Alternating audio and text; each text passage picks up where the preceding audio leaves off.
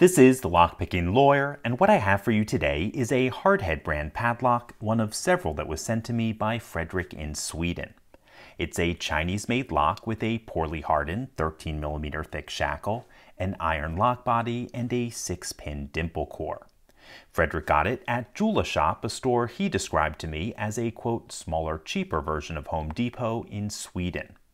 Looking at the lock, the cheaper part of that description doesn't surprise me.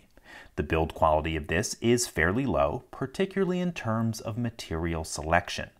As you'd imagine, the core also leaves something to be desired, though surprisingly, I was not able to rake it open. I suspect that's because of extremes in the bidding.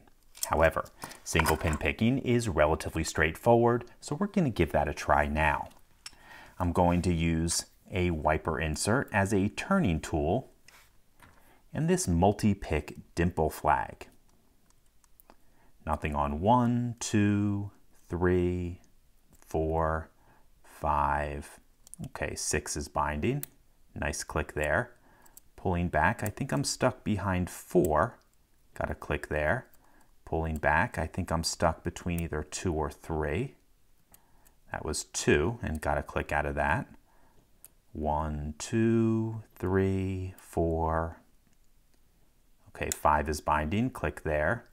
Nothing on 6. Pulling back, we should just have 3 and 1, and I'm stuck behind 3. There we go, nice click out of 3, click out of 1, and we got this open.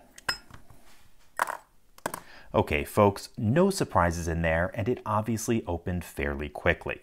So, it would appear that the US is not alone in finding inferior locks in big box stores.